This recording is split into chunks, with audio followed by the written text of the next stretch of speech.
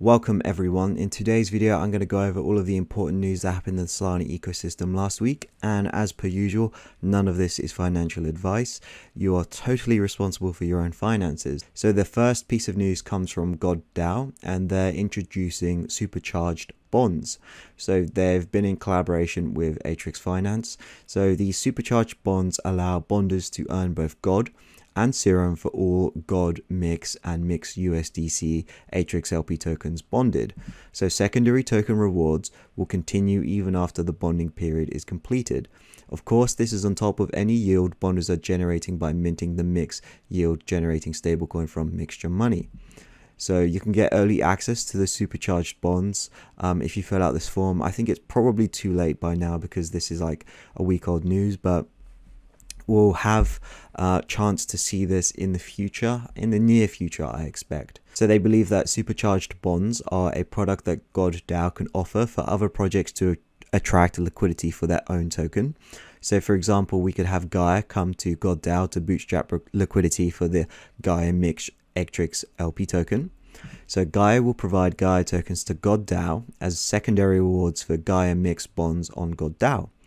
Then GodDAO will launch the Gaia Mix Bonds program with God and Gaia rewards, and the program will end once all Gaia rewards are distributed. And through this program, Gaia will gain valuable attention from the GodDAO community and build up a large pool for liquidity of their own token. So whilst this isn't quite what Olympus Pro is or what Invictus DAO is working with Flare, this is, a step in the right direction to actually expand the utility of GodDAO beyond just being a rebase token that people farm for 1,000,000% APY.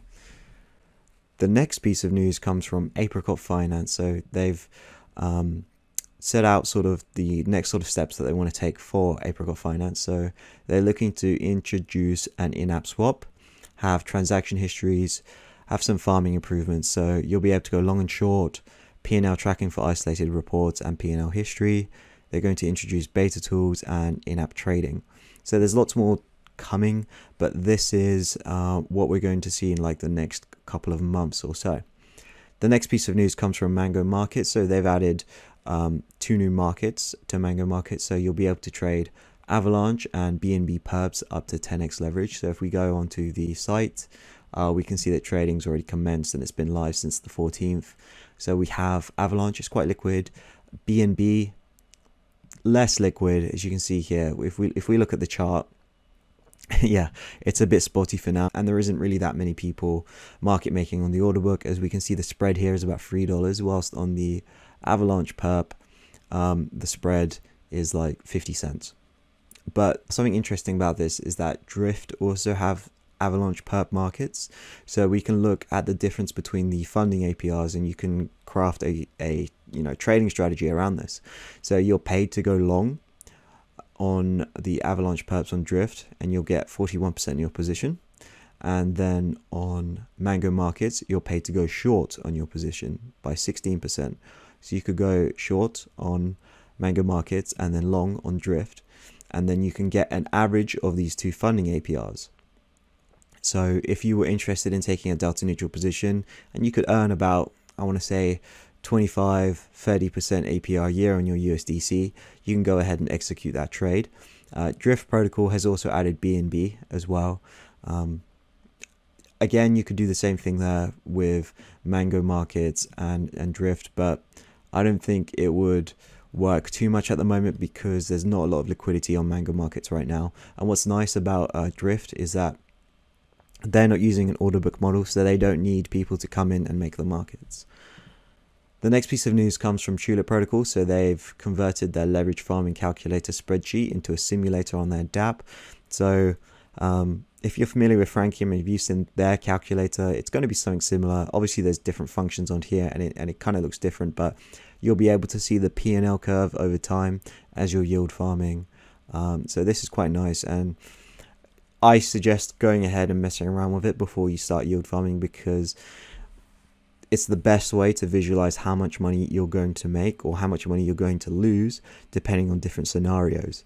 And you'll be able to judge different strategies based on different long tail events. And I think this is really cool that Tulip have done this, and I think it's about time. Like, they should have, this is something that, you know, I think they should have released at the start, but it's nice to see they've eventually done it. Next piece of news comes from Star Atlas. So they've released a few new ships on their marketplace. So if you're interested in that, go ahead and check it out. The next piece of news comes from Port Finance. So they've introduced fixed rate lending on Port Finance through their product called Sundial. So users can deposit USDC for fixed rate lending today. If I go into the page, we go to fixed rate, you can deposit your USDC here and get a 3.18% fixed rate APY. And the maturity is March 10th, 2022. So the way that this works is that they split up your USDC into two tokens. So you have principal tokens, which represent a one-to-one base, which represent one-to-one of the base asset earned upon expiry, and the yield tokens, which represent the variable yield gained underlying product over the lending duration. So these two tokens represent the principal value, and the variable interest rate will be available for trading on secondary markets. So the principal tokens are redeemable for this underlying asset after the term of period of lending is over, and therefore will naturally trade at a discount relative to the underlying asset. So if we see here that one principal token USDC is actually only worth 0.993 USDC, but at the end of the maturity period, so March 10th, they will be the same. So what's interesting is that you can LP for the principal token USDC and USDC in Atrix Finance, and you're currently getting paid out 49% APY in Port Finance tokens. So that's essentially 49% APY on stablecoins. So if you're interested in an opportunity like this, then definitely go ahead and make sure to do so. The next piece of news comes from Tap Finance. So they've now gone live on mainnet. So what you can do, you can come here, deposit USDC into their vault, and then earn a projected 28.44% APY. So this APY is calculated on a weekly basis, so this can vary over time. So what happens is that they take your USDC and then sell a Bitcoin put, and the options premium that they get from selling that put is then distributed to all of the stakers. So if you're interested in that and you want to get, you know, another way of generating stablecoin yield, then you can definitely go ahead and use Tap Finance. This is another project that is live on mainnet, doesn't currently have a token, so you know, you might want to try it out in case of an airdrop. Definitely make sure to check out the docs on this, because there is a lockup period. So if you deposit your USDC into here and then an epoch starts, then you're not going to be able to take your money out. So just be aware of that. So the next piece of news comes from Solflare. So Solflare is a wallet within the ecosystem. They've also gone to mobile as well, which is quite nice. But they've said that SLRS is now the utility token for Solflare.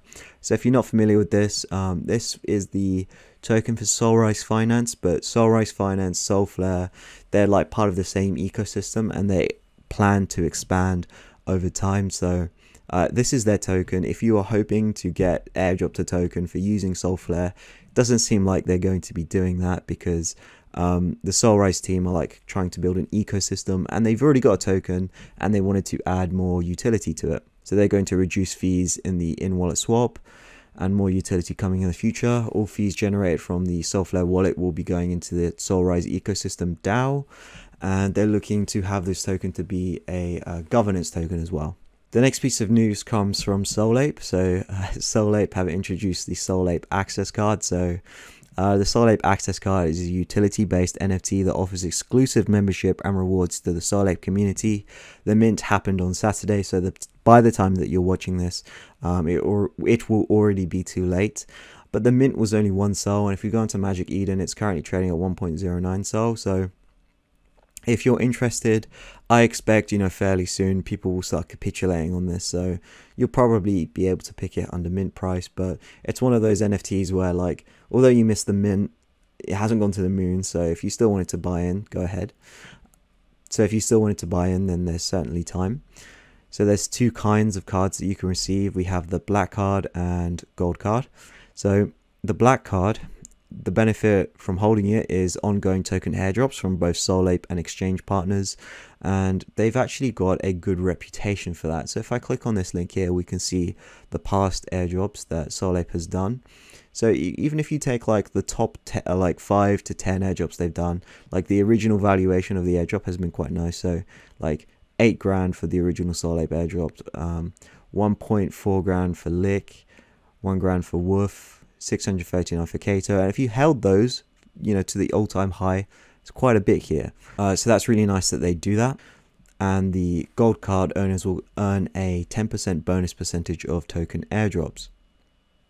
You'll also get Soul Ape early access. For as long as you hold this NFT, the users will be granted early access to future DEX upgrades and platform projects. Access codes or links will be distributed directly to NFT owners. And then you have the Ape House, so chat directly with the team in an NFT gated Discord channel, which is cool. And you know what, they posted this funny video from Hard Rock Nick, so I'm going to play it now. Where is my airdrop? Every minute I check my wallet. No airdrop. The devs have misled us again. It's an insider's game and it's rigged. I need my airdrop now. And the last piece of news today is quite sad, because I got affected by this, and I know a lot of other people would have been affected by this as well. But this guy posted here, I'm going to share an experience here, not just going to be sharing the good times only. I experienced my first rug on Solana thanks to Azura DAO. So yeah, Azura DAO was one of the supposed Olympus DAO folks coming to Solana. There's Invictus, Babylon, Azura, and God DAO. And Azura DAO actually rugged. So their sort of premise was talking about, so their sort of premise as an own fork was using an innovative NFT system. That's their own words. The more that you held, the higher the APY would be when you're staking. But what ended up happening was that they did the NFT sale, and they raised like 700,000 from that. And then they did an IDO in which they raised close to $1 million. And then as soon as the IDO was finished, they deleted all of their socials, kicked everyone from the Discord, and they're completely gone. Like, if you've got old links to their Twitter, like, you won't be able to access anymore, because, you know, it's gone. So this guy says, I knew the risk, but it's still annoying to lose money. So the stolen funds in Sol were converted to USDC and sent through Allbridge to an ETH wallet. So that sucks, because I lost money in this while. Like, I had free Azura NFTs, which I can no longer sell. I mean, who would want them? They're just going to sit in my wallet just as like a reminder of getting rugged. And it's just going to sit in my wallet as a reminder of getting rugged. And this is one part of DeFi which definitely sucks. I lost like $750 or something like that. So I could afford to lose that, and I'll be fine. But I saw a lot more people in this thread saying they lost like $3,000, $2,000, and you know, it's a real shame. So if you want to avoid stuff like this in the future, only put money into protocols that are actually backed by legitimate VCs. If not, if it's just on a non-dev team, then the likelihood of them rugging like increases exponentially, because they can get away with it. So thank you for watching. I hope you enjoyed this video, and make sure to subscribe for more videos like this one.